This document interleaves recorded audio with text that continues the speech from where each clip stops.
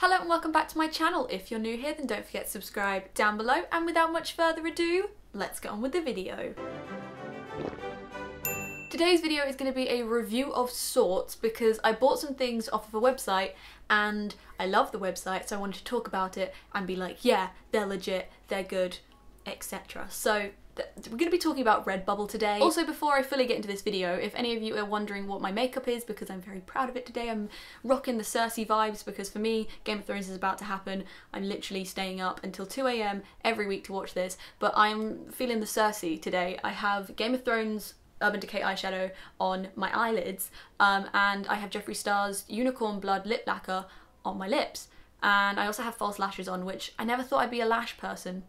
But now they just complete every look. Enjoy this art because I spent a long time on it for no reason other than art. First things first, I want to say I am in no way affiliated with Redbubble. I am not sponsored by them. I do not work with them. Maybe one day they'll be like, hey, let's work with her. But for now, this video is completely me, my opinion, me wanting to make this video, etc. For those of you wondering what Redbubble is, it is a place where artists can put their work and they can get it made into different products, and then the viewer of the work can buy said products. That was a very bad way of explaining it. Basically, they put your art on the products that they have available and then you can buy them. Also, people like to upload weird memes and photos. If you type in whatever you're looking for, I'm sure there'll be at least one person that has made some kind of art to go with it. Like, even when BBC's Atlantis was out, not many people talked about it or watched it, but I still found really cool art on there. If you want to find some really cool artwork and support original artists, hit up Redbubble, okay? Because there is some beautiful things on there. I bought a couple of things from the website a few weeks ago. I think it was probably like a month ago now. They don't charge for import tax, that I know of. And yeah, pretty much all of the shipping was quite fast. I think most of it got to me within a week, maybe 2 weeks was the maximum. My favourite thing that I bought this time round was actually a phone case, which you might have seen in my endgame review. I know at least one person noticed it and commented, and I was like, thank you, human, for noticing this amazing phone case. I wanted something really cursed to go on my phone, and Redbubble did not disappoint, okay? So I got this phone case. This is Matthew Lillard from Scooby-Doo 2 Monsters Unleashed, the live action beauty of a movie. It's the bit where he's being like transformed by all the potions in the like mine, I think they're in. This I got from eBay, but this was the case. Someone had decided, you know what, Shaggy is supreme and he must be made into a Redbubble art piece, and I purchased it. I believe this was something like, I want to say it was £12. It was usually 14 or something, and then I got it discounted because there was a discount going on. This is the soft case. I was choosing between soft and snap, but honestly I'm happy that I got this one because I think it just protects phones a little bit better. It goes like clear all the way around, but it's shaggy. I will leave a link to this specific art in the description. I'll leave a link to all the other Redbubble arts in the description because they're all cursed, they're all beautiful, and you guys should go and buy them if you want them. Yeah, but that's my phone case. And now we come on to the main event, and that is the stickers that I bought from Redbubble. I bought, I think it was 10, maybe 11 stickers, and because of that I got them all half price, so they were about 95p to like £1.10 each, which isn't too bad. I will say the stickers aren't the smallest things, so if you're gonna cover your laptop in them, maybe don't go for all of the big ones like I did, because I still have a couple of stickers left that didn't fit. For example, the last sticker that I actually have from Redbubble, because I used other stickers as well, is a bin. It's a Disney bin. I didn't get to put it on my laptop, but I mean, I could always put it on the inside. I don't know. There's a bin. I might just stick it somewhere and then just, you know, pretend it wasn't me. Just throwing trash everywhere. I'm just gonna show you my laptop and then I'll do a cutaway to actually me sticking them on and everything, because that's content, right? This is what my laptop looks like now. I hope you guys think it's as cursed as I think it is. So obviously I'm gonna go through like each of these in the cutaway and explain what the hell each one is, but let's just say pretty much all of my favourite things are on here except for Game of Thrones because I couldn't find a really nice one. I was gonna get Needle, but then I didn't. Also, if this isn't me, I don't know what is. I'm ready to be in university and just be like,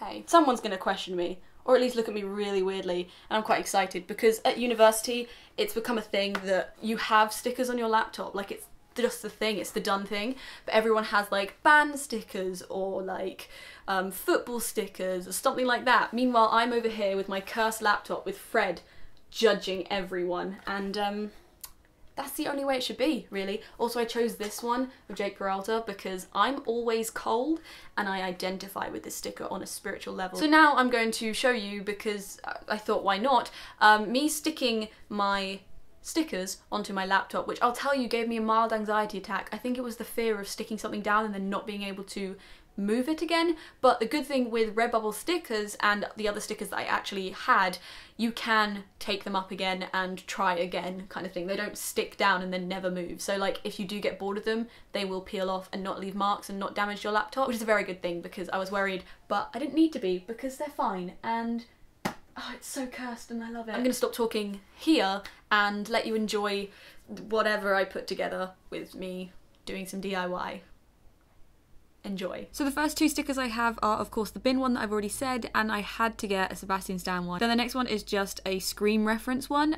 It's like my favourite line from that film, which is of course my favourite film. I got this sticker pack of Kermit, which are like loads of tiny little ones, and then I also got a Harry Potter sequel sticker, which is an amazing musical. If you haven't seen it, it's here on YouTube. I'll probably leave a link in the description. Next ones are quite obvious. As I said, Jake Peralta being cold is literally me, and then the other one is Kermit drinking orange juice because that's me. On the left you have a little puppy version of Bucky Barnes, and then the other one is Skeet Ulrich's character from Scream. This is just a really cursed picture of Fred and I think it's hilarious. And then the other one's just another little sticker set, which is Jeffree Star sipping tea because it's Jeffree Star. These stickers I actually got from Comic-Con, except from the Gauntlet one, which my friend Steffi got me for Christmas. The chibi ones are from a stall, which I will find out this MCM Comic-Con if I can find them again, because I need the Bucky Barnes one. It sold out last time, but I love them, and of course I had to get Nomad Steve. These ones were actually magic mail that I received from Little Magic Pixie, previously known as Little Magic Panda, on Instagram. They draw their own designs and then get them made into stickers, and I absolutely love them, and I'm really thankful that I was gifted them.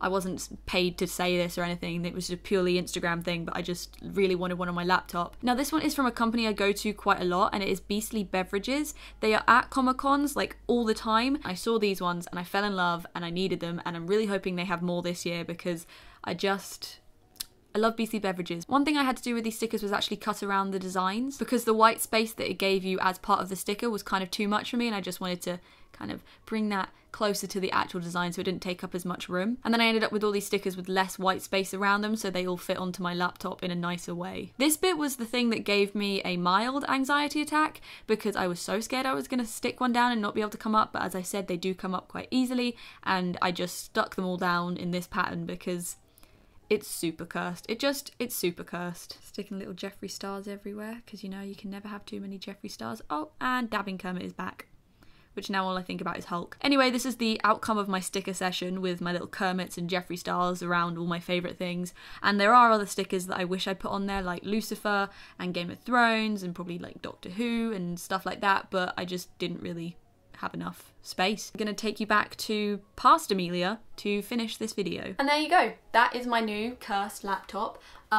It's everything that I wanted it to be. I love it a lot. I'm very excited for the weird looks that people are gonna give me, and it just feels like mine now, you know? It feels very unique and very me, and I feel like I should probably get like a protective cover to protect these stickers, but we'll just see how it goes. That is today's video. I know it wasn't the most exciting thing ever, but you know, I wanted to talk about Redbubble. I just had an urge, and I now can't say the word Redbubble. Redbubble.